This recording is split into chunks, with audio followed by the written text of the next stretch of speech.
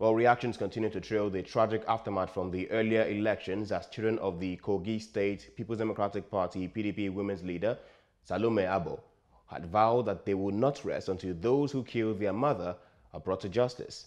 Salome Abo was set ablaze in her home after the outcome of the November 16 Kogi State governorship election. Their cry for justice coincided with a protest in Abuja at the weekend for a women's rights activist. Correspondent Grace Ike reports. What are we demanding? Manifesto! She was shot at and burnt down. Kogi election was war. The game of politics in Nigeria is slowly descending into the abyss.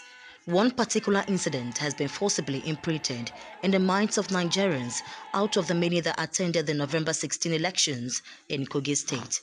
Political analysts have described the burning to death of Salome Abo as barbaric, and are insisting that no amount of provocation should have led to that level of violence against an individual. Mrs. Abo's death has sparked off different protests demanding for justice, one of which took place in Abuja at the weekend.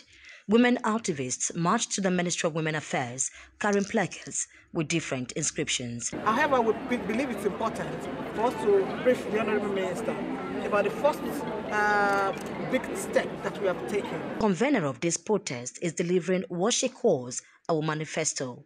She's challenging the federal government to declare a state of emergency on violence against women in Nigeria. We need to declare state of emergency, and I'm sure the minister is in line with this already. Daughter of late Mrs. Abo is part of the protest. She paints a gory scenario of how her mother was murdered, and she's demanding for justice. She was burnt to death.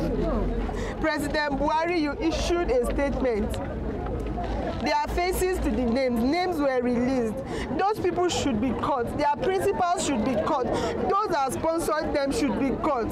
My mother's death should not be in vain. This is an embarrassment for the federal government, which deployed security agents to Kogi State to prevent the descent into violence. It is therefore understandable that the federal authorities are determined to fish out perpetrators of the act and bring to bear on them the full weight of the law. Pundit immediately issued a press statement condemning it.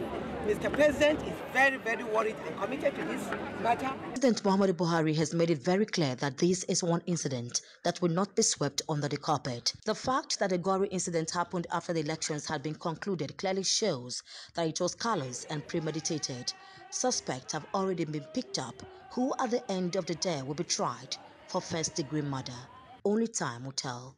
From the nation's capital, Grace Ike, STV News.